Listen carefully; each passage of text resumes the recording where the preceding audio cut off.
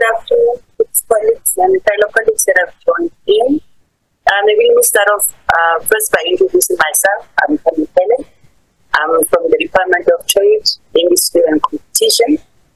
I'm the chairperson of today's webinar. The topic of today, we spoke about the importance of services as a sector and its linkages to industrial policy and economic policy policy. I think many of us who are in the policy space, we have often, I don't know, by design or by, I guess, the corners where we are making a contribution to policy, we tend to forget the role of services or underplay the role of services as a means to industrialization and how, as a sector, it has grown, especially in the last 20 to 30 years, to enable some of our productive sectors to be where they are today.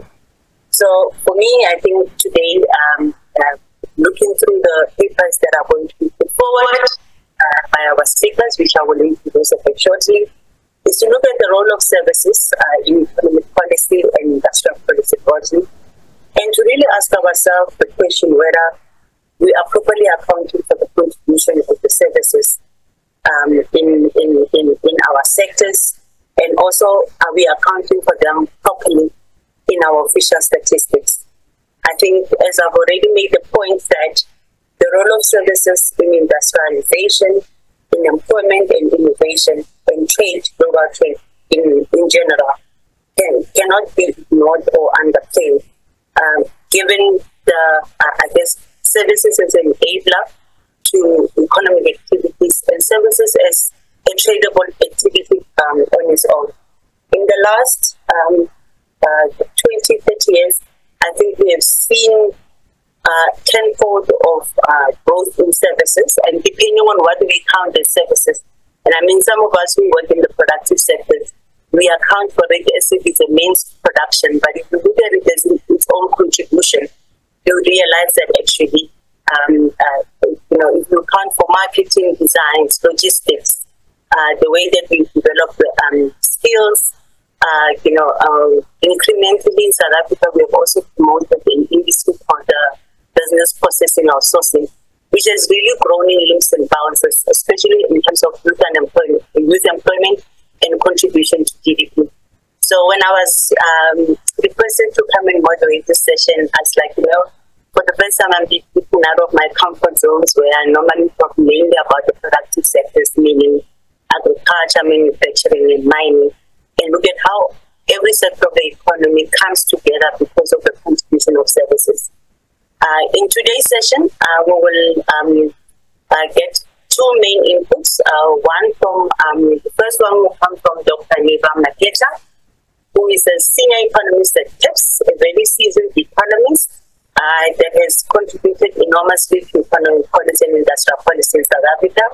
He has worked for a number of government departments, including here in the dtic and economic development. He has written a lot on South African economic policy and generally the economy itself, and has worked for many years in various government departments. So, Niva, we look forward to having your input. The second paper will come from, or the second input will come from, is a joint input from Dr. Pizarro and Professor Chirok. Professor Chirok, when I saw your name, the first thing I asked my colleagues is Professor Chirok, by any chance related to Ben Chirok, who has really been the biggest contributor and a shaper to our industrial policy. And in the chat today, it's good to see a number of familiar names that have really contributed a lot in the evolution of South African industrial policy. Dr. Pizai is a senior research specialist from the Human Sciences Research Council, and also at the University of the Free State. He's got enormous expertise in macroeconomic data analysis, and has worked across a number of household data sets.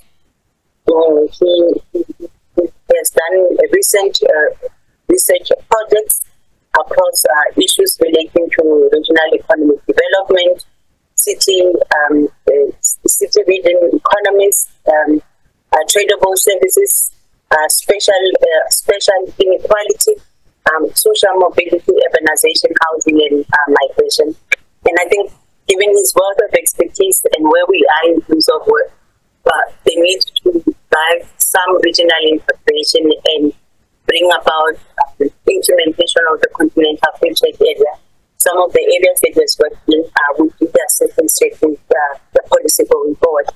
Professor Churo, also a distinct research fellow at HSRC and at the University of the Free State. He's got enormous expertise in international experience in research in city and regional economic development, tradable services, urbanization, housing, and labor markets. I look forward to having the discussion today. Neighbor, I think we will start with your input, and immediately after yours, we'll take the input from Dr. Pisahe and Professor Churo. Thanks. Okay, so the slightly cryptic heading on the program is because we have a longer paper on services and industrial policy, which is available at our website, which covers a lot of other things. I wrote it a year ago, so of course I don't remember half of what's in there, but anyways. Sorry. Now, of course, my screen's not moving, just a sec. Okay. So I think the critical issue here that we're talking about is where do services fit into industrial policy? And I think just to be clear what we mean by services, they're defined as producing intangible goods. So they're producing things that are valued as society and the economy, but are not tangible, such as skills and healthcare and design. One of the things that comes up is there's always some link to goods production, but that link can be varied and evolving. So for instance, music, back in the day, we had records. Well, we've always had published music in the form of paper publications of music. And then we had records, and then we had CDs, and someplace in there were cassettes too. But now what we have is streaming. Is that a good? There are tangible changes in the real world as a result, within our computers, but we experience it as something totally intangible. So, is music as a service when you hear it in a concert, but it's also a good when you buy a record, if you're still buying records because you're a connoisseur. Another thing about services that makes them difficult is that they're very often public goods in the sense they're provided by the state because they're provided by the state because the externalities can't be captured easily by the private sector. So things like education and healthcare and social welfare and so on are critical for building a stable society, which is, of course, in itself a prerequisite for an effective industrialization policy. But they are often something that the private sector will underprovide because they can't get them to market effectively. And most of the discussion here, I'm not going to talk about retail because there's been a lot of work done on that separately. So what the picture is just showing, it's clearly a Venn diagram. It's just showing that if you look at services in terms of what the different industries are reaching, some are really geared towards households, things like various personal services like daycare, a lot of public transport, except for commuter transport, culture and recreation. Some are geared towards companies, but we can divide those into two. One is for production, like engineering and design, whereas there's some that are really just designed to reinforce marketing and ownership, such as advertising, distribution, and accounting. And then there are big areas of overlap, like legal and finance, both households and businesses use, but also critically, things like education, healthcare, commuter transport, logistics, cleaning, security, repairs are very important for business, but also for households and so on.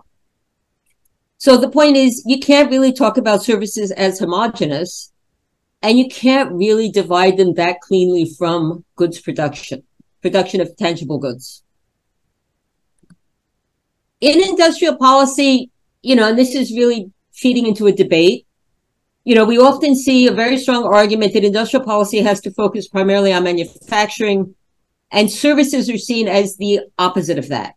That in effect, what we're saying is if services are secondary or even deleterious to manufacturing somehow, when we're driving industrialization, then obviously government shouldn't be putting its resources or its regulatory power into promoting services, but rather should focus narrowly on manufacturing.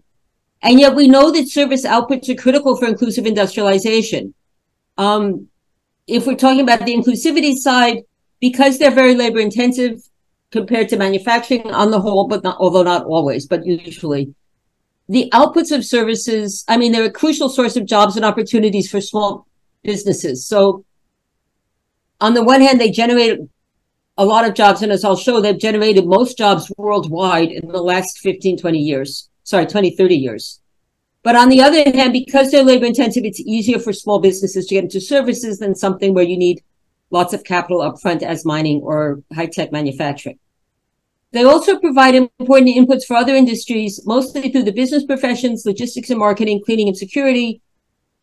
But even more important, perhaps, they are the critical way we invest in human capital through education and healthcare, and in social capital through things like social protection, hospitality, and cultural work. And you can't imagine industrialization functioning without these inputs. And yet we tend to take them for granted and not say, how do we maximize the benefits for industrialization? And I would argue that the reason the role of services is contested in industrial policy has several roots.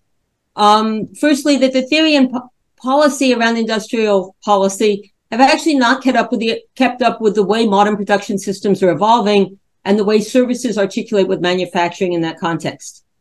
Secondly, partially as a result of history, our statistical and modeling methods inherently underestimate the impact of services on the economy and society. And then finally, there is a perception that services generate only low-level security, carrying and cleaning jobs, as opposed to decent work in manufacturing. So the argument is services jobs tend to be worse paid and more insecure. And I think really why I'm talking about the evolution of services and the way they articulate with manufacturing is because, in effect, over the past 200 years, since industrialization began, you can see a steady change in the role of services, and in particular, the extent to which they are produced internally by households and by companies. And obviously, this is something people have written about, not just me. But really what you have is what's become different, I would argue, in the last 10 years is that service industries have become critical to governance of global value chains. That is the way in which companies control global value chains, and specifically the way companies in the global north control value chains and production in countries like South Africa. And that's true, obviously, particularly for R&D, engineering, and design, as well as we've talked. I said I'm not going to spend much time on retail, but the whole branding story has been important. And what it's been used is to control production of capital goods and advanced intermediate inputs, as well as branding. And what the graph shows, and we're going to circulate these, so I'm not going to walk through it, but what you can see is the pink stuff is where stuff is produced internally, and really up through the Fordist models of the 1930s, a lot of services like and production, but a lot of services like R&D, engineering, design, marketing, and legal, and so on, were generated internally by the large companies. But a lot of those things have been externalized. But what's interesting is that in the global north, the companies have kept control of R&D, engineering, and design. And they've shifted production, especially of consumer goods, to the global south, but not capital goods. And obviously, the most clear example of that in South Africa is what's going on in the auto industry, where design, high-tech stuff, software, all of that, we import from the global north. And we're producing mostly structural products and then assembling the final product.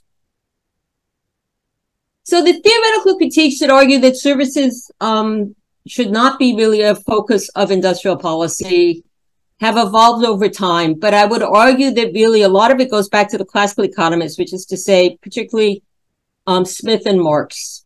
And they were writing at a time, they were writing at a time when there was industrialists were still emerging, and their big conflict was with the landowning aristocracy for resources and for deregulation of national and international markets. And in that context, they explicitly defined services as the personal and state services that served the aristocracy, as opposed to the kinds of things we think about services today. So they were really talking about, the the personal staff of the aristocracy, the armies and the tax collection by the aristocratic state. And from that standpoint, they argued services are both trivial and parasitic. So they're just using up value added that's produced by the rest of society. And the thing that I want to flag is I think that argument still shapes a lot of the discourse around services and industrial policy, even though it's clearly completely overtaken by events. It just doesn't really apply to the modern economy. Then in the 30s, you had the Stalinist and New Deal industrial policies, which I think in South Africa still really shape how we think about industrial policy, unfortunately. And that era was characterized by big industrial and infrastructure projects with big state investment and leadership, which was possible because they were using relatively simple and centralized technologies.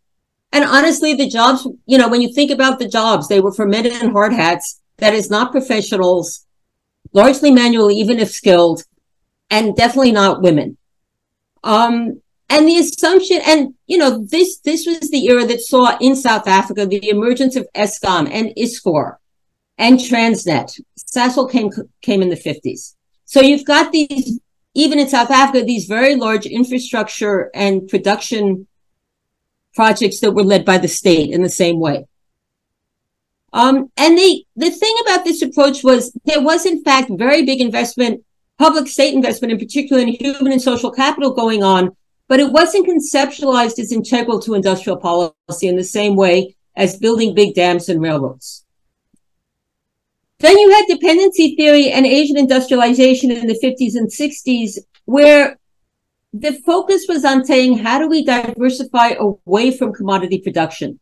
So the argument was developing countries remain unindustrialized, remain poor because they are dependent on agriculture and mining. If they get into manufacturing, they can raise productivity, and that will in itself raise living standards. In that context, it's worth noting, they didn't actually say, but rather what they did was they kind of just ignored the services. So they saw, when they said manufacturing, they were really saying, what is the alternative to commodity production? They weren't really talking about the relationship between services and manufacturing.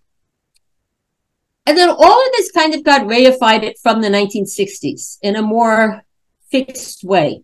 So in the academic growth model debates, the argument was we need to look at different sectors and how they contribute to economic development, rather than having single sector models that just focus on the extent of investment. So firstly, Calder and them made the argument that manufacturing has larger multipliers and is associated historically with faster growth. And just to be clear, there's a problem with that, which is firstly, how do we think about other countries' historic experiences 20, 30, even 100 years ago in developing our own industrial policy? But also, how do we think about, is the measurement of multipliers the best way or the only way to define the economic impacts of economic activity? And the second argument, which is actually a lot weaker and very anecdotal, is the argument that personal services are doomed to having low productivity because they rely on the personal relationship between individuals. And this comes from Baumol, but it still floats around a bit. So they can generate employment, but they can't foster growth. And by the way, there's no evidence to support this. I mean, Baumol's key thing is he says, look at orchestras. Orchestras still play music the way they did, 200 years ago, which is fine. But what about things like streaming? And then people actually did time use studies and found out that there are ways to intensify the use of orchestra labor, which Marx would say intensify exploitation for orchestra workers. But there's also how you broadcast it, how many people fit in the hall, all of those things. So the evidence actually doesn't support the argument that personal services can't increase productivity. And you can see, obviously, in healthcare as well, you can see this vast growth in productivity in terms of both better outputs and the ability to process people relatively fast. And then the second argument, which I think is really one that has a more emotional impact, is that the movement of manufacturing overseas with globalization exposed manufacturing workers in the global north to undercutting, but in the process, the services generated worse jobs. So they were left behind with service jobs, which often paid worse and were more insecure in this view. Although, as I'll show, not all service jobs are badly paid. In fact, in South Africa, they have the same, they're as good as manufacturing jobs by most criteria in the formal sector. But the argument was, By moving manufacturing jobs overseas, you lead people to fall back on services, and those services pay worse and are more insecure. I think critical to all of these arguments is how do we measure the socioeconomic impact of services? And I think it's important to note that economic statistics originated mostly to measure, well, initially agriculture, but the really strong development of economic statistics was really about measuring manufacturing, which you can see in the standard industrial categories as well as the trade data. There's 20 different HS categories for clothing and textiles, and there's like almost none for services. What has been happening is the international statistical authorities at the UN and the ILO and so on have been, and UNCTAD in particular, have been disaggregating the service categories over time. But that very process of disaggregation points to the fact that they were not designed to cover services at all. And the actual statistical systems and data collection are really weak, especially on value added and on trade. And I'm assuming the next paper will talk more about the trade data. But the thing about value added is that services are often not sold at their market value, particularly public goods. So you have education, basic research, healthcare, social security, cultural and social solidarity activities that are often provided by or heavily subsidized by the state. So when we try to measure their value add, we basically, what the statistics do is they just look at the cost of production, which is, of course, not what you're supposed to do when you measure value added. So we don't really even try to capture those externalities that are in there. And the transfer of services across borders, we actually have statistical standards that say things like, if you're an expatriate and you provide services in a foreign country, that should count as an export of your country. Or if you do web design and you only have, internet contact with your customers in the US, that should count as an export. But obviously, we don't actually capture those very well. So we capture some of the payments, but we often are not going to capture the full transaction in our trade data. And so I think everybody agrees there's a consistent undercounting of a whole range of services as a result. Particular problem arises out of this when we model the economic impacts of different industries. So value chain analyses, and obviously that means also input-output tables, they focus explicitly on how goods have value added as they move through phases of production and how that then affects the GDP, investment, and employment extrapolated from that. The trouble is many services improve human and social capital. So the product is that we have more productive people and companies and stronger communities. These things are really obviously critical for industrial policy, but they're very hard to measure if you look at them as part of the value add or the impacts of a value chain. So just try and draw, we tried this, you try and do a value chain for education, the product is more educated people. And the inputs are skilled people, a few material inputs, and then you have your production stage. I mean, I suppose you could break it down by education phase, but as you can tell, it just doesn't work in the same way when you are improving people's capabilities as when you are moving from, steel to cars.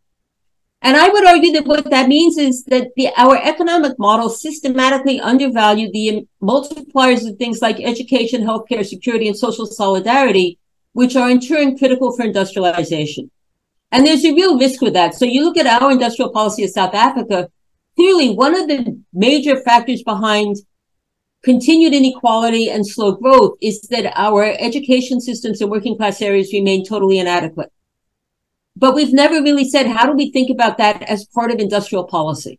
And how do we think of the education system, which is one of the main employers and producers in the economy, as an economic sector with inputs and outputs, and how do we make sure we get the outputs we need from that? If we look at industrial policy and inclusion, and this is a particular problem for South Africa, obviously, because of our high levels of unemployment and inequality. And one of our problems is we tend to assume we can copy countries in East Asia where you had high levels of employment at low levels of productivity, particularly in family-owned farming, whereas here we have just people who are unemployed. And I think that makes a whole difference in terms of how the urgency of getting people involved in production and how we link industrialization to improve livelihoods. But also those countries started with very labor-intensive manufacturing that we've been unable to get into, like clothing and electronics. But in practice, and Donnie Roderick has a very good paper on this now, jobs have been created almost exclusively in services since 1995. So the data from the ILO stat and World Development Indicators, and what you can see, that red line is jobs and services. Even though the share of services has been stable for the past, whatever that is, 25 years pretty much. I stopped in 2019 because COVID obviously messed up all the data.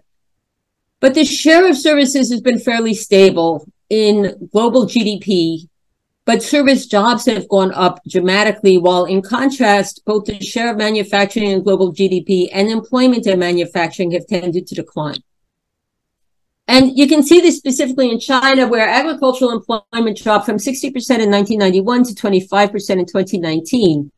But the share of manufacturing in employment, so manufacturing only really absorbed 6% of that share in total employment, the fall in manufacturing. So manufacturing only went up from 21% to 27%.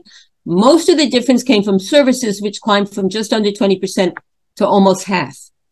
So the really big change occurred in services in terms of employment, even though I think we can all agree that growth in the economy was driven by manufacturing, but that was not the main source of jobs growth. So what I also think is important is this: if we look at services as a whole, yes, there are services that do not provide decent work. I mean, there are manufacturing industries that don't provide decent work. But on average in South Africa, paying conditions are on par with manufacturing in the formal sector. Services are knowledge intensive. They are critical for building human and social capital and national competitiveness. And by the way, they're particularly important for women, except for the professional business services in South Africa, which are very much dominated still by white men. But I think one of the things that happens is when we focus just on manufacturing, we're actually largely excluding women's work in a way which I think is based on the idea that women's work is just not as important. And so to me, part of the services debate comes down to saying, how do we think about jobs as opposed to productivity? How do we think about prioritizing jobs sustainably? Like, what are the activities where we can actually generate more employment in a way that is sustainable and constructive for society, rather than saying our sole focus should be on high-tech industries and how we raise productivity there so we can be internationally competitive in those subsectors, when we know that's not going to make sure that our industrialization is increasingly inclusive, and that industrialization won't succeed unless South Africa becomes more inclusive and more equitable. So just some data, these are in South Africa, employment creation by services. And what you can see is, the cleaning and security jobs leveled out and got very hard hit by COVID, although they've somewhat recovered. But on the other end of the scale, health and education have tended to increase employment quite rapidly. And those are highly, very obviously very decent work, mostly professionals employed, and very stable work, admittedly largely, but although not exclusively in the public sector. And the private professional services, excluding health and education, have also tended to grow. What hasn't grown, despite our perceptions since 2008, is that retail has tended to pretty much stagnate. And so has catering and accommodation, which is, of course, driven by tourism, and logistics has also been flat.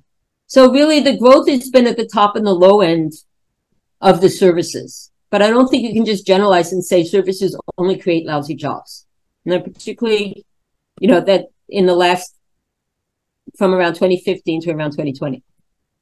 If you look at the median income, what you can see is that the services on the whole, in the formal sector, and this is only formal sector, pretty much pay as well as other goods production, including manufacturing. And some of them, obviously, where you have the professional services actually do better, and they are major employers. I don't think we should underestimate that. And particularly, like I said, health and education are incredibly important employers for women with a degree. And I think, with all the problems within those sectors, they generate very good work for people who otherwise tend to be excluded from the private sector. So briefly, what are the implications for industrial policy?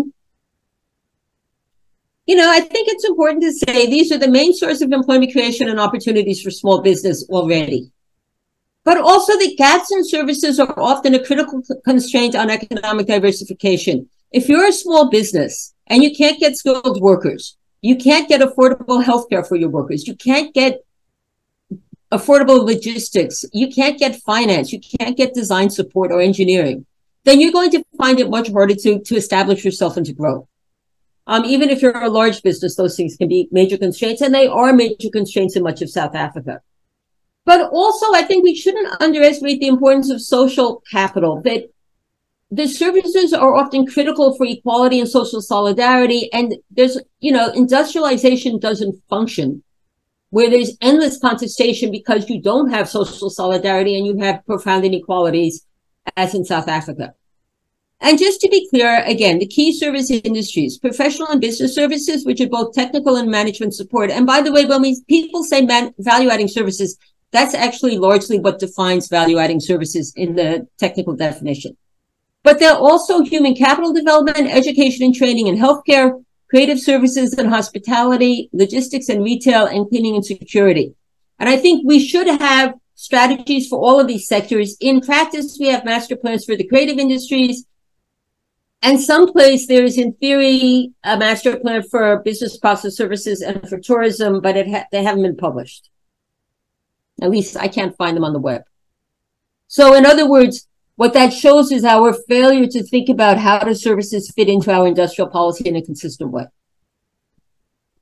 What we need to succeed, a lot of this is industrial policy 101, but applied to the services.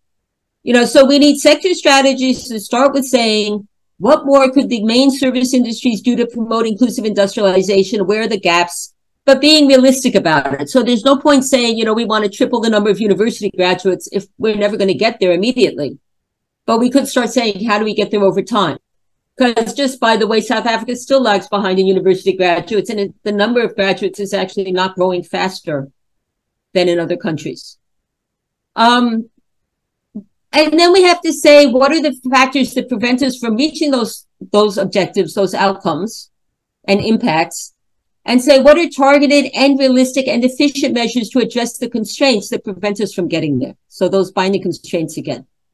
One big difference from goods production is that the public sector does tend to be more important in the services. And we need to start thinking about how do we think about that when we do industrial policy in sectors like, for instance, for healthcare and education, so that we don't lose the externalities that are critical by just focusing on the private sector, but that we also ensure that, we actually do more to ensure that the outcomes meet the needs of inclusive industrialization. And I would argue that we need to learn from the successes, but also from the failures of the master plans. We need to start by saying, what are government aims? And then we need to engage much more with stakeholders on how to achieve them.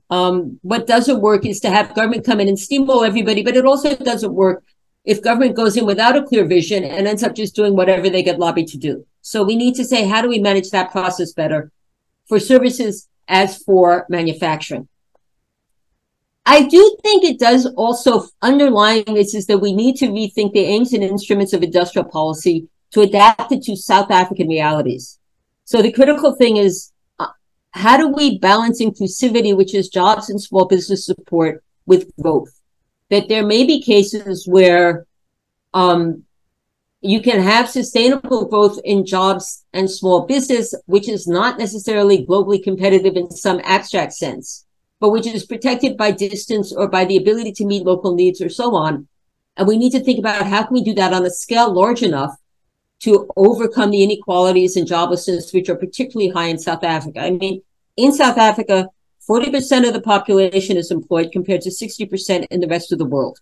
So I would argue industrial policy we have to think much more about what kind of industrial policy would help us fill that gap in a way that is sustainable and viable. But the second thing, and I think this also appears from the master plan issues, how do we ensure that we are actually promoting industries based on South African needs in a way that's more flexible? Because the risk is that we've got existing structures and capacity for some sectors and not for others.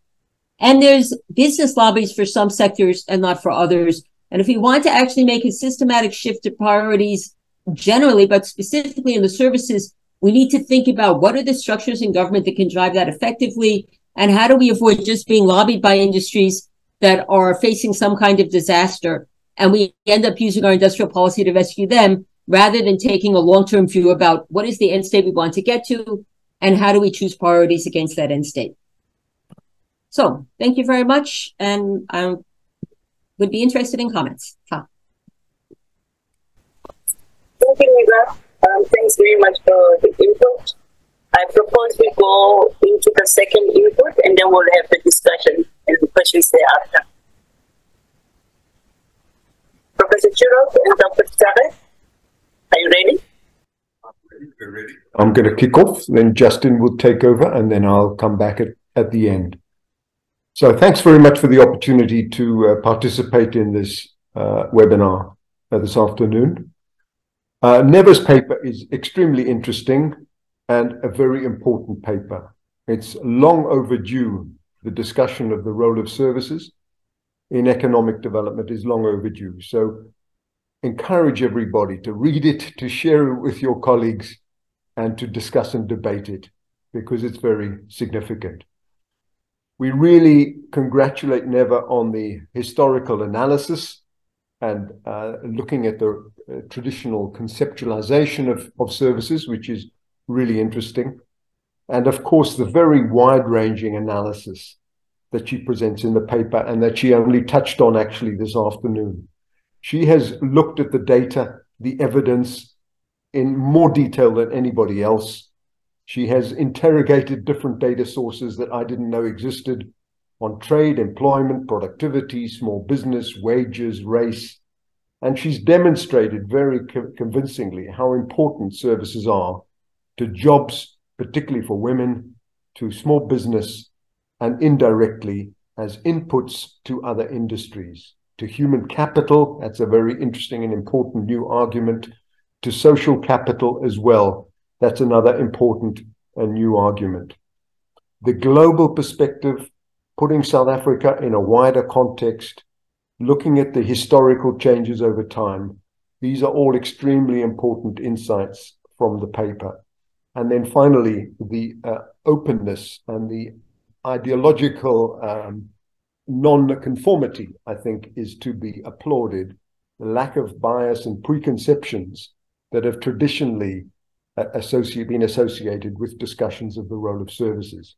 So we hope the paper will be taken very seriously. And in the spirit of debating the paper, we want to focus on two themes from our own research that we think are neglected, somewhat neglected by Neva in her paper, and are worthy of further development. Firstly, we want to discuss how we unpack the different kinds of contributions that different services make to the economy.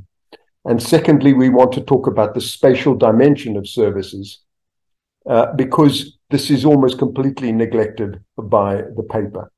And the uneven and different contribution that services in different places make to the economy. We must disaggregate this, will be our second proposition. So without further ado, let me hand over to Justin. Thanks, Ivan. I'll just continue, but shout if you can't hear me or there's an issue. So as mentioned, we've done work in this area. I've included some working papers that you can look into after the slides. But the spirit is very much as a complement to what Neva's just presented, and we hope we can sort of sharpen this really important discussion about the role of services. I think a key issue is, can we get greater clarity on the role of services in the rest of the economy? And one question that is apparent is, are services merely a pathway to inclusion?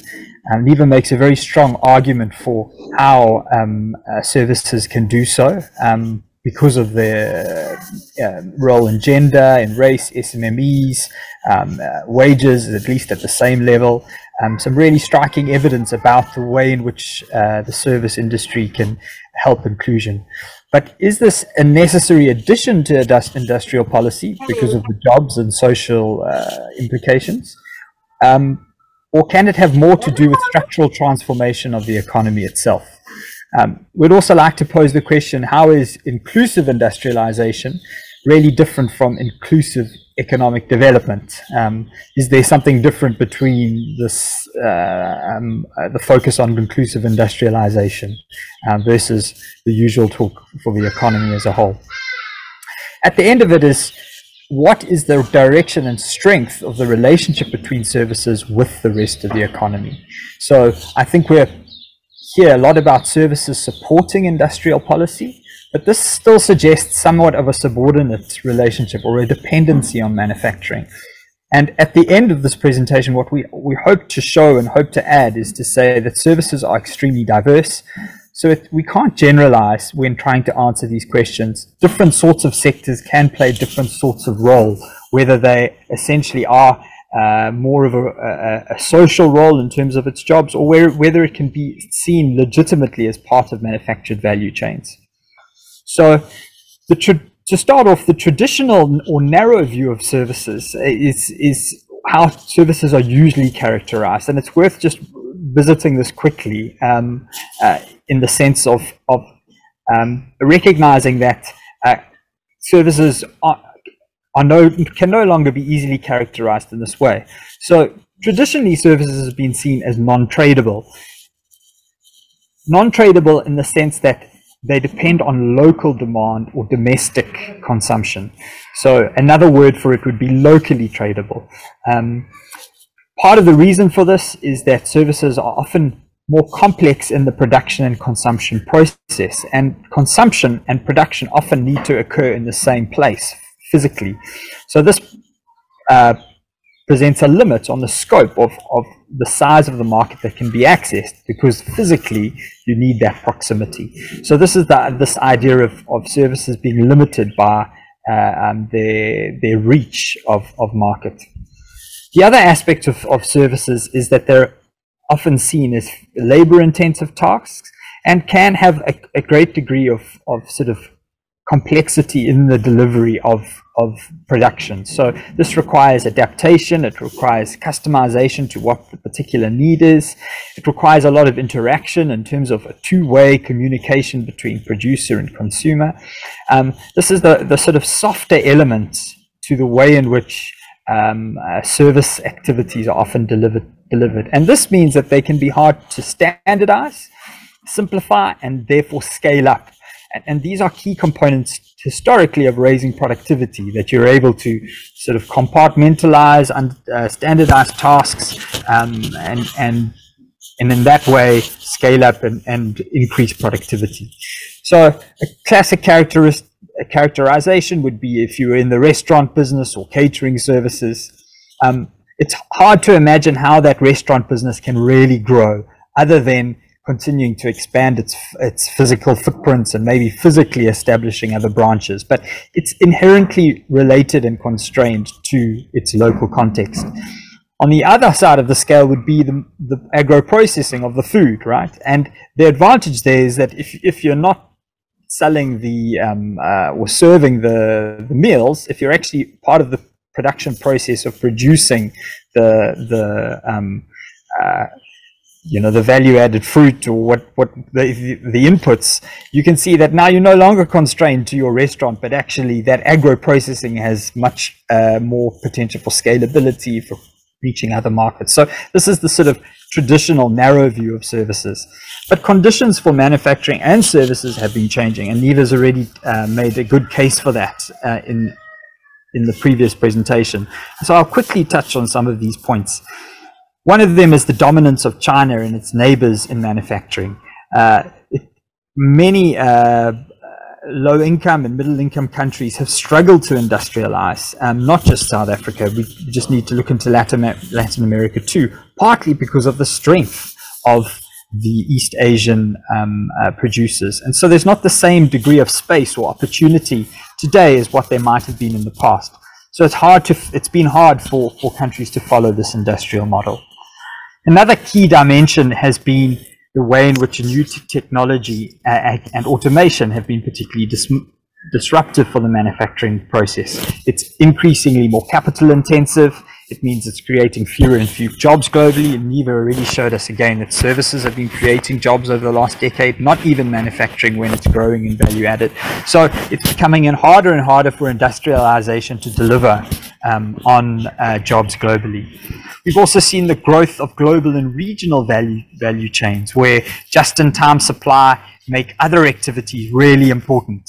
How do you access these markets in terms of the quality of your infrastructure? What about the financial services that go in, so to make sure that these big infrastructure builds, we think of China's influence on the continent in terms of building bridges and roads. It's often about bringing together all these different enabling services, and that's changing the nature of production across the globe. New digital technologies, perhaps the most disruptive of all, COVID-19 being a catalyst for e-commerce. We see health and education, education in particular, online learning. And there's an increasing variety of different sorts of new services that are changing the way we think about the way in which production and consumption can occur. Think of Uber and the taxi industry, Take-A-Lot and retail, door-to-door courier versus your traditional logistics. So in trying to make sense of this changing landscape, we would like to propose that there are three key dimensions that will help us conceptualize service activities more clearly and help us make sure that we're not using too much of a broad brushstroke to put all services together, but actually differentiate between different sorts of contributions that can be made by different sorts of activities and sectors. The one is around tradability. The second is its role in the value chain. And the third being the sophistication in production. So in terms of sophistication in production, they're clearly very different types of services when you compare the routine security or cleaning services to the very complex and high skill IT or software services, or for instance in the built environment, industrial architecture and design services. So the distinction between the sort of typical low value add, a low wage service industry only characterizes a very one type of segment, right? There are clearly other segments of the service industry that are very different. So we think the sophistication in production, some between routine and complex, or maybe low value added and high value added, is really important for us to try and conceptualize these different services activities.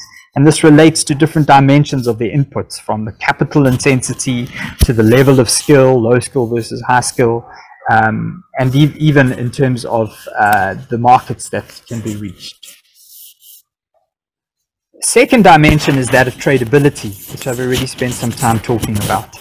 Inherent within this is this key question of, can services grow without the industrial base expanding? And I think answering this question comes down again to what sort of service industry are we talking about.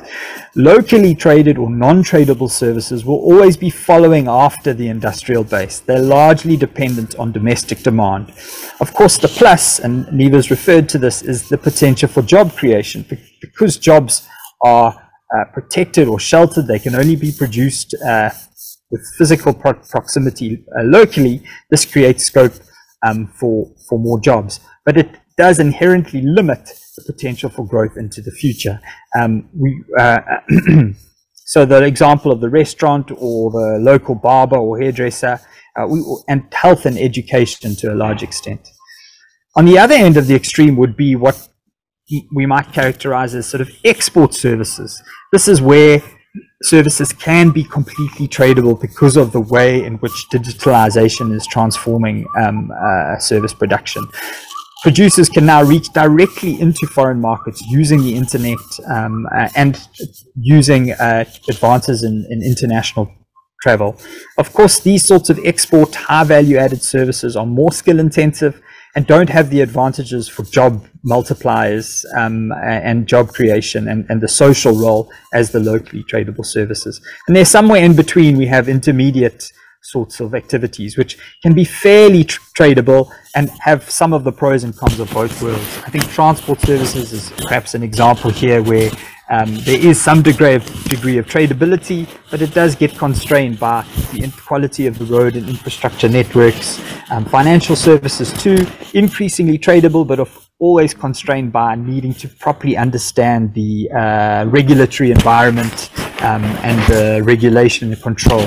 So clearly the degree of tradability can vary and is important for us to think about across these different types of activities. And then the last is the role and the value chain of services. And we see two broad distinctions that are worth highlighting. One might be services as an enabler or a network activity.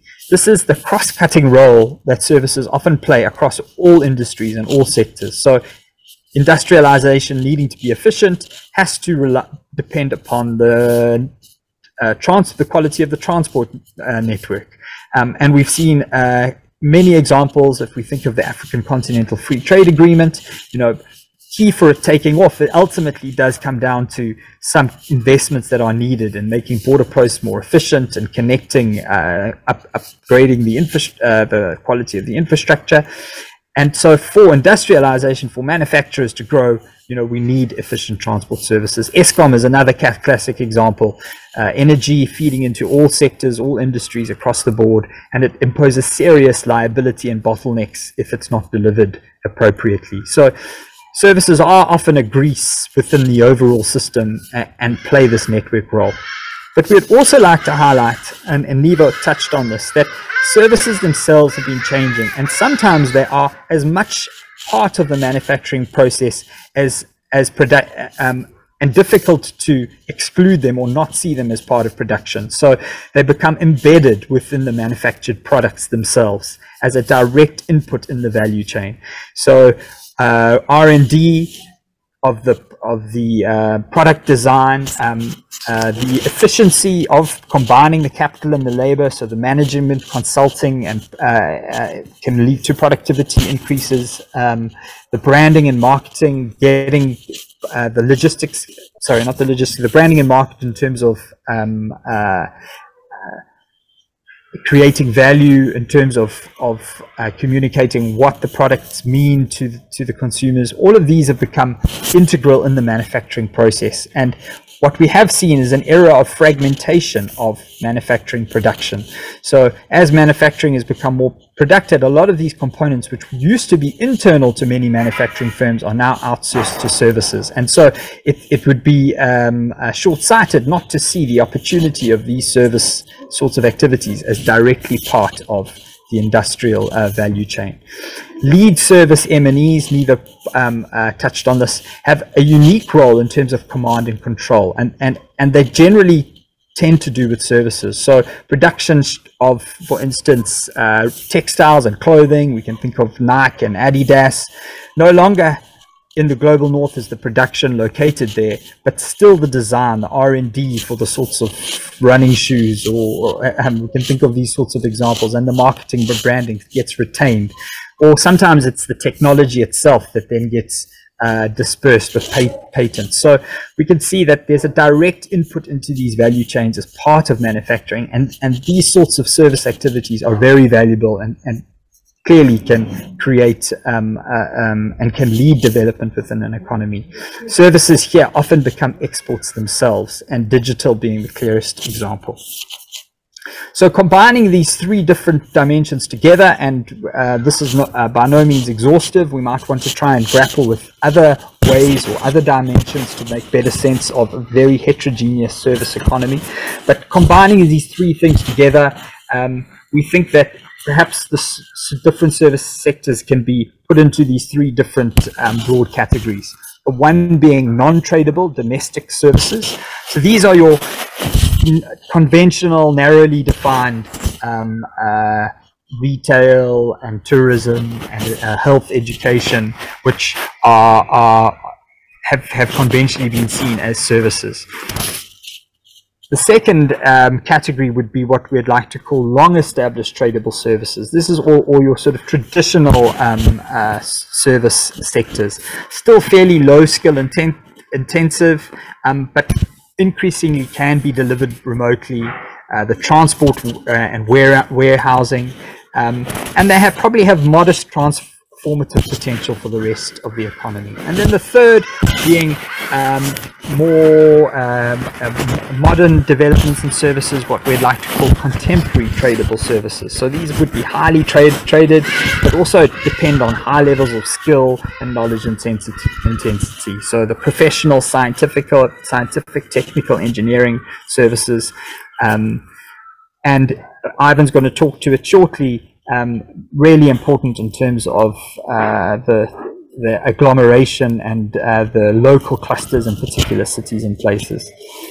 In thinking about these three different categories, an important tension comes to the fore immediately, and that is that there's a difference between those service sectors which can raise productivity in the rest of the economy and even lead economic development by controlling these lead activities in global value chains. So this would be your contemporary tradable services, versus those that can play the inclusive role with job creation and reducing poverty. This would be your non-tradable domestic services. But very different sorts of activities, and I think useful for us to distinguish between them. I'm going to have to gloss over some of this next section to just leave enough time for Ivan to conclude, but I think it's worth pointing out that we've done some interesting research on the potential for service exports directly. So focusing on the latter, both long-established services and the contemporary tradable services, which are now increasingly becoming a feature of global trade. Neva mentioned that part of the difficulty in highlighting the potential for direct service exports is that the statistical systems don't capture them particularly well. And that's part and parcel of the fact that services are delivered in a more complex way. It's not just as, you know, producing it, packing it in a box and sending it over a border, but the WTO actually recognized 4 different ways in which the services can actually be delivered. The cross-border supply would be your conventional, I'm in my country, you're in your country, and it crosses the border. The internet being the way in which this is conventionally happens. So your web developer being able to deliver their service over the internet. But you also get consumption abroad, where someone might travel from another country into South Africa to receive that service. Healthcare tourism is something that's often cited in this mode of delivery. A third mode would be a commercial presence. So this is where you actually establish a branch elsewhere to enable that delivery to take place. And the fourth being the movement of the producer into the foreign country. So an IT firm who might be delivering a software to another firm might, as part of that process, send their analyst over into the foreign market for a period in terms of producing that. So 4 different ways, and this complicates it. And most importantly, the WTO do not currently measure this third mode of commercial presence. And the OECD predict, or they estimate, that this can be as much as 50% of the exports of services going on. So there's huge undercounting if our conventional trade custom statistics aren't counting 50%, i.e. through the physical delivery of services by establishing foreign affiliates. I'm going to skip over this slide because I've run out of time, and just this is the last slide from me. And it's just to say that when we looked at the latest World Bank Enterprise Survey, which was directly interviewing firms and asking them about the way in which they delivered their goods and their services, they had an interesting question, which was not only, are you an exporter, but they then followed it up and said, does this particular establishment have a foreign affiliate or a branch elsewhere in Africa? And you can see how the statistics dramatically change. So for manufacturing, it was 20% of firms who said they were directly involved in exporting, whereas in terms of those who had some form of foreign subsidiary in another established elsewhere, it rose to 31%. So clearly a little bit of undercounting even for manufacturing firms if you consider the role of investment in other countries and establishing a physical presence. But when it comes to services, this becomes so much more important. 8% of South African service firms in the Enterprise Survey said they were directly involved in exports, but as much as 27% of them said that they had some foreign branch or subsidiary. So clearly there could be a lot of undercounting or in terms of hidden exports going on from South Africa in the service economy. And we think potential, much more potential for growth.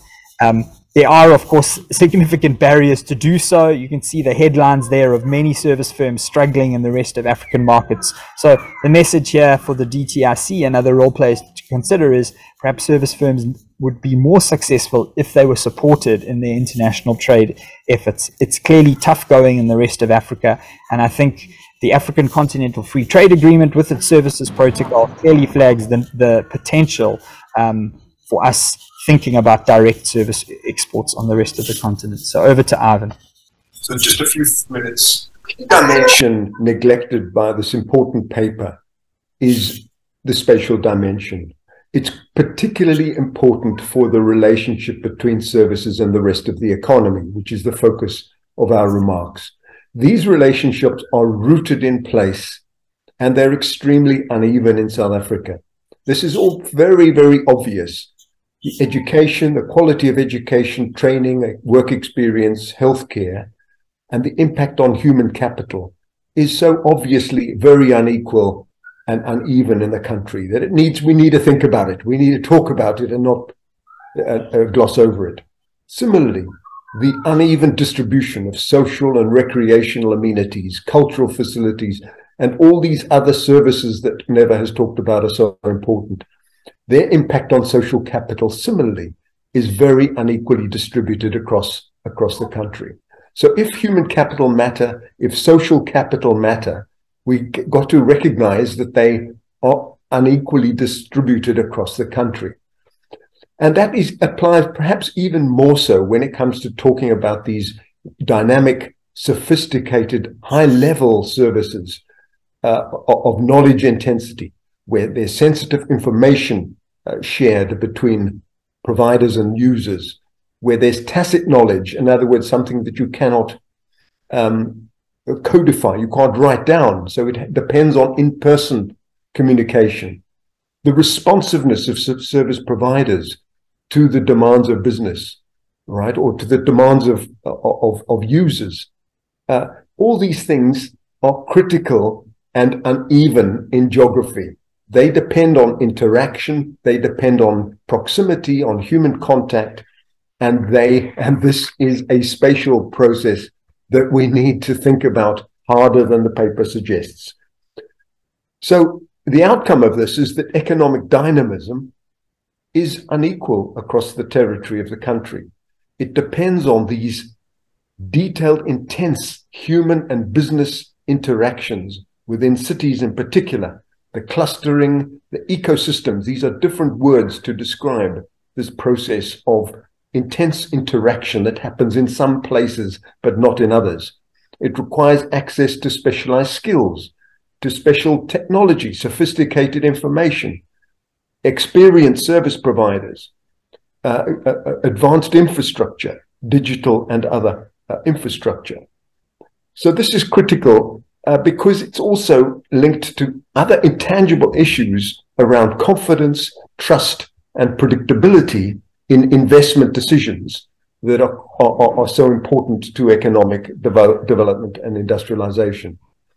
So there are positive dynamics there that tend to occur in cities, but cities also have big problems and obstruct some of these really important dynamics, right? So obvious physical blockages is one example to interaction, integration, inclusion, transport, spatial planning, the gap between housing and jobs in our very unequal cities that we have to think about too, because they undermine the positive synergies, the externalities that Neva talked about, and the building of capabilities, which is so important for economic development.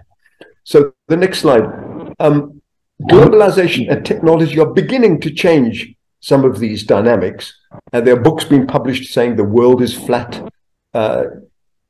E-commerce and the digital economy is doing away with geography.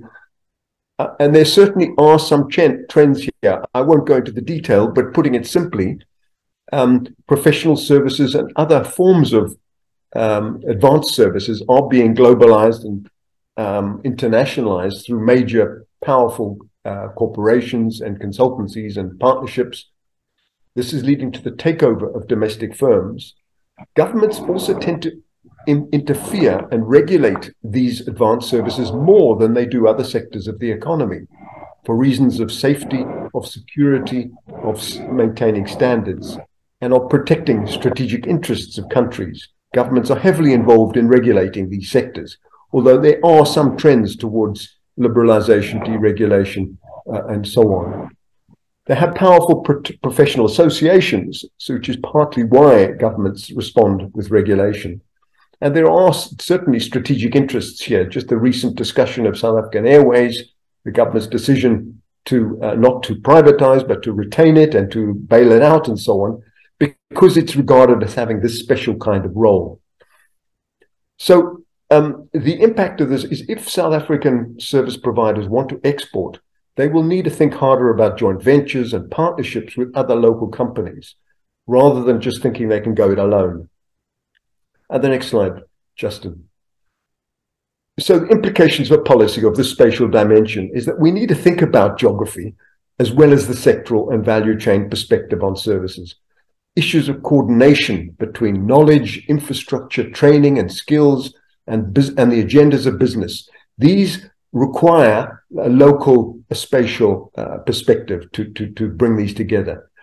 The place-based policies are critical to make the connections for functional labor markets, housing markets, property markets, and other ecosystems or clusters of business expertise and business specialization between land, infrastructure, finance, skills, and intangibles.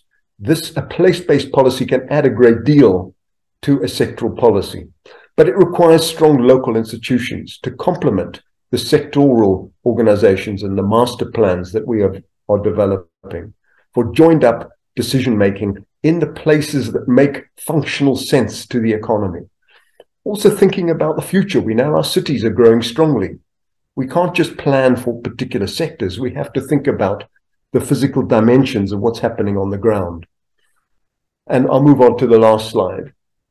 To sum up then, the contribution of services to the economy is extremely diverse and heterogeneous. So it's very hard to generalize and say that services, are critical per se to industrial policy. They make a different direct contribution to jobs. Some are more important than others. A different contribution to enterprise and livelihoods. So the inclusion agenda. And of course, they make a very different contribution indirectly through productivity, technology, innovation to the growth agenda. We think that the distinction between tradable and non-tradable is really important, but not made in the paper sufficiently clearly. It's crucial to growth. Tradable services could make a bigger contribution to the economy than non-tradables. They can grow in their own right without industrialization effectively, although they would benefit if there was a synergy and a complementarity going on.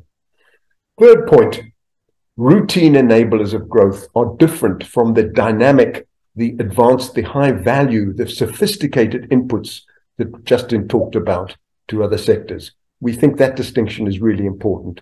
The routine versus those that are making a kind of ongoing and increasing input to the rest of the economy. Transport versus digital maybe would be a simple distinction there. And then finally, this spatial or place-based perspective is critically important to complement the sectoral or value chain approach. Firstly, to understand the variable contribution of services, why in some places they're much more significant than in others, and of course for effective policy action. Coordination, I've emphasized, responsiveness to the needs of business and industry, best at the local level, and for mobilizing partners. I think that's something we haven't talked much about, but if government is not just to act alone, but is to try to form, partnerships with stakeholders that work together to address our big challenges, that is best done at a subnational level rather than a national level, I would argue, or at least in addition to the national level. Thanks very much.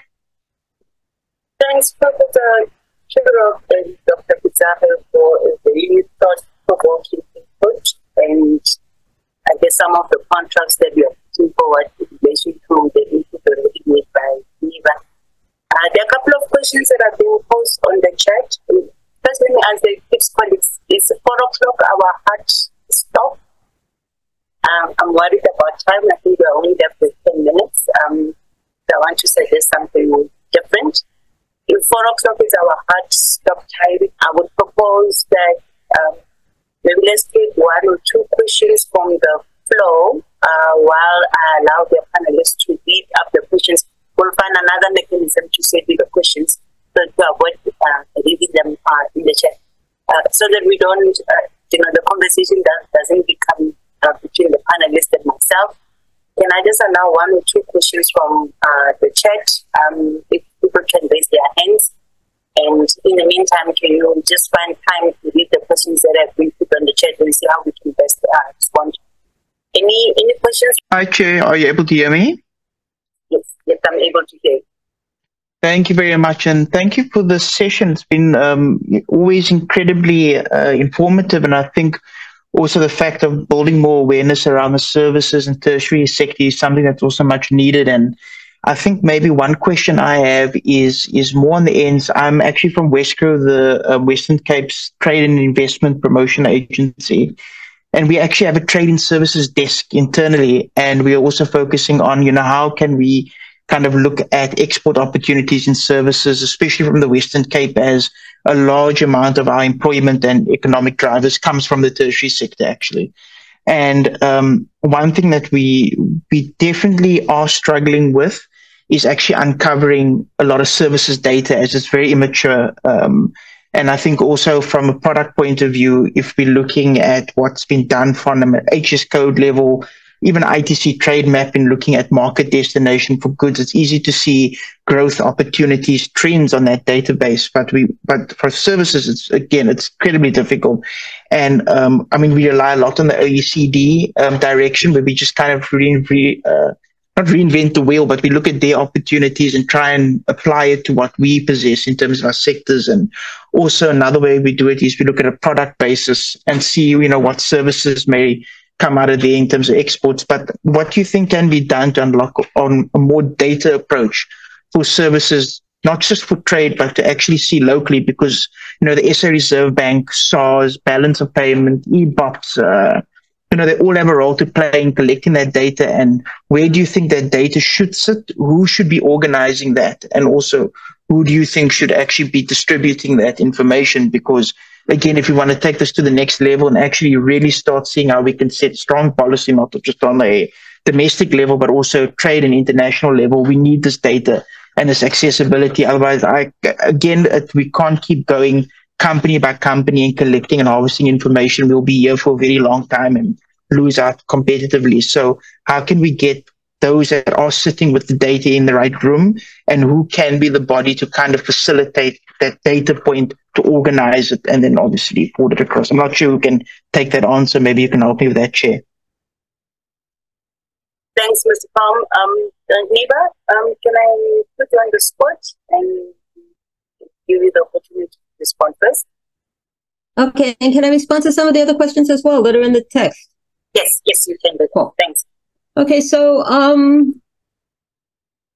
look, the data problem is a long-term problem, and I think there's 2 issues really. One is that the way we define exports or services, as Justin was kind of saying, is that if a South African entity or person provides a service while they are based overseas, that should count as an export. But it's, how much monitoring do we want to do of people's activities when they're overseas? So really, I think the Reserve Bank, I have always assumed, and we should talk to them probably, has relied more on transfer, how the payments are made and the income flows to reflect the exports of services. And there's 2 problems with that. One is that if you've read their data on income flows, it's quite confusing. And I think the category should probably be reviewed to say, how can we separate out payments for services other than logistics more systematically? And the second problem is, of course, people are going to try and understate those payments for tax purposes. And also for that reason, they might, for instance, set up an account overseas so they don't have to deal with taxes here. So I think this is a case of taking a system that was designed to do one thing, which is count goods, and to deal with exchange controls, and try and say, how would we have to transform it to count revenues from services? Because when we look at exports, that's probably the most important thing we want to look at. So what are the factor payments? And how does that relate to the export of services? How do we think about that? So right now, factor payments are not included in exports of services, and yet in terms of the actual statistical system internationally, they probably should be, but nobody does it. And that's the kind of incongruence we'd have to deal with. I don't think it's easy. I think that this thing of saying who has affiliates overseas is a very interesting way of thinking about it. But it's going to be an ongoing problem, and I don't think we can deal with it in the short run easily at all, to be blunt. In terms of some of the other questions, some of them are comments. I think that the thing about vulnerability of services to COVID, I think that's a bit of a red herring, because you can't build your entire economy around concerns about exogenous factors that you can't really predict easily. Also, most services were not that affected. Healthcare actually grew, obviously, and a lot of biosciences grew. So I think that's really this thing that in people's minds, they tend to reduce services to personal services. And a lot of personal services, yes, we could do more about infection control. If it becomes necessary, we could prepare for that. But, that's like saying, how come the auto industry didn't anticipate the disruptions to their supply chains during COVID? If we hadn't had that, then we would be in better shape in the auto industry as well. So I think that's, again, it's interesting that there's this profound, sometimes not very evidence-based reaction to the services as a problem, and the assumption that South Africa is somehow unique in the high share of services, when it's a bit more service dependent than other upper middle income countries, but it's not that much more.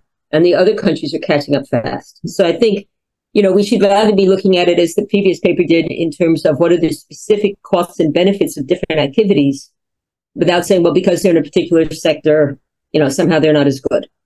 The one other comment I want to make, though, which arises out of several of these comments, is, I think there are two questions here. And I think it came up also clearly in the previous paper, which is, there's a question of what are we trying to do with industrial policy in South Africa? And how important is the inclusive part of that? And how important is the international competitiveness and promoting internationally competitive industries part of that? And how do they relate? And I think there is a tendency to act like industrial policy should focus on the top end of the formal sector, and somebody else will somehow deal with the issues of joblessness and asset and income inequality in the rest of the economy, or we'll just do that through government redistribution while we somehow find a way to grow the top end of the formal sector. And I would argue that that's fine, but then be clear about you're doing that, and that that's not actually a question of services, because as the previous paper pointed out, the services can absolutely fit into the idea that we want to build world-class, world-competitive industries as the way to drive growth. But I would argue that this is what I was trying to say, that we also need to rethink our industrial policy process if we want a sustainable industrial policy, because as long as the benefits of industrialization don't reach the majority, then and I think that Ira's points about regional disparities are really important. As long as we don't reach the majority with our industrial policy, then there's not actually a sound political basis to support it. And what we see is that, when there are budget cuts, when there's changes in policy, if we end up with a coalition government, there won't be the kinds of support we want for industrial policy, and we could really end up with an even weaker system there. Thanks. Thanks, Niva. Professor Churok and Dr. Isabe, any reflections on your side on the questions on the chat?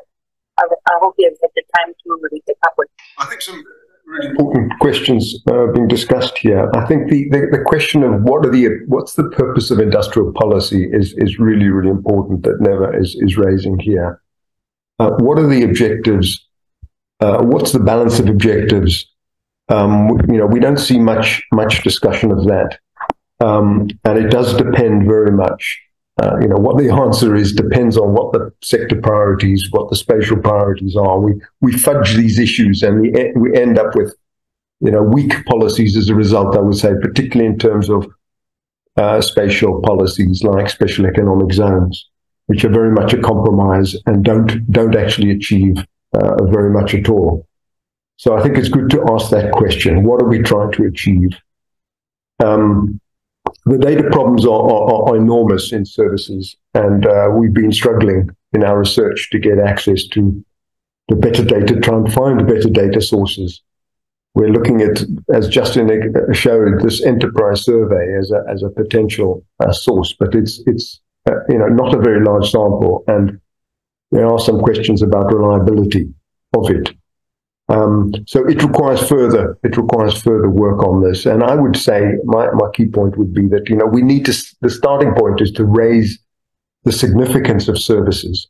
When we persuade the powers that be, whether it's the Reserve Bank or government DTIC or whatever, that services are more important than they've been assumed to be in the past, then it'll follow that we can get a better discussion of improvements to data. It's critical, particularly the trade data, which is really weak on services. So that's enough for me. Thanks. Well, most of the questions are really comments, and I'm happy with how Neva and Ivan have responded. I think the data issue and needing a solid evidence base is a really good one to raise here, and I think that it doesn't just apply to the question of services. For Westgrow, it also applies to the quality of any local spatial information, which sectors in your economy are growing or not. One quick win could be, can you just track employment at a very detailed sectoral level? You won't know how that links into international trade or not, but I think that clearly, if you have enough disaggregation of service activities and you can track employment numbers in your locality, I think that's probably one of the reliable places to start. We've been doing interesting work with tax data to spatialize it, so I can put a link in the chat there. But I agree that raising this issue of getting an evidence base is really important. Perhaps the African Continental Free Trade Agreement and the Services Protocol as part of that broader discussion might be a way to start piggybacking on some of these measurement reforms. But Neva's highlighted that it is tricky to measure services compared to manufactured goods just because the modes of delivery aren't so straightforward. How do you find these foreign affiliates? How do you measure what components of their trade are relevant to the parent organization? I think it is realistically a long-term reform process. But thank you very much for hearing us out, everybody. It was great to be here. Thanks, Dr. Pizarro. I'm tempted to give the room one last opportunity for a short question. I hope it's going to be very short, not to regret my kindness.